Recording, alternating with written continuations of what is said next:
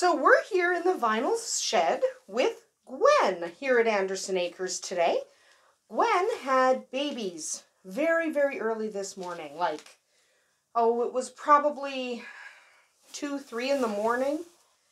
Whiskey, she doesn't really want you to do that. She knows you're not a threat. She just doesn't want you in there too much. So what I'm going to do is reach in there, and she's protecting her babies because Whiskey's in here. Yeah, you're a good girl. You're a good cat. Okay, so we're just going to look and see who we can find. This one is the one that looks like Gwen. Look at that. Yes, I'm giving her back. And this one looks like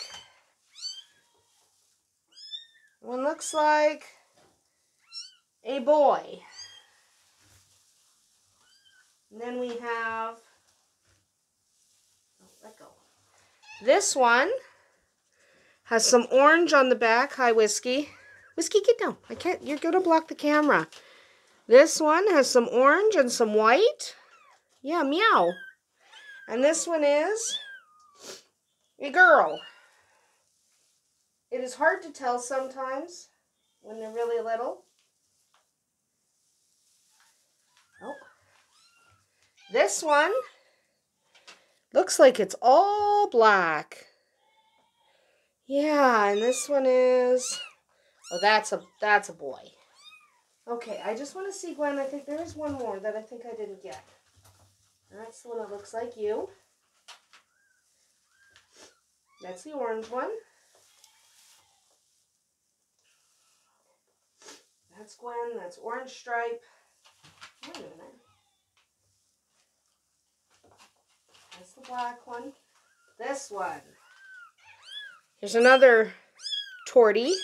Little orange on the neck. Yeah, I know, mew, mew, mew. And that's also a girl. So it looks like we probably have 2 boys, 2 girls. That's Gwen, baby. Doing very, very well. Whiskey's just in here saying hi. They do know that Whiskey's not a threat. They figured that out. But the neighbor's dog wasn't allowed in here because the neighbor's dog got beaten up by the cat. Because, you know. So here's Gwen, baby. And her little ones. So we will keep following them in the days ahead because kittens are funny and adorable. So we have 4 little tiny babies. 2 torties, a black, and a black and white. And it looks like 2 boys, 2 girls, though it can be a little difficult to tell on their first day of life. So good girl, Gwen. Good girl, Mama. Very good girl. She's a good cat. Remember, if you're going to have barn cats, especially if they're going to have kittens, they need to be well socialized. Because if she wasn't well socialized, me reaching in there to grabbing the kittens the way I did, I'd lose a finger.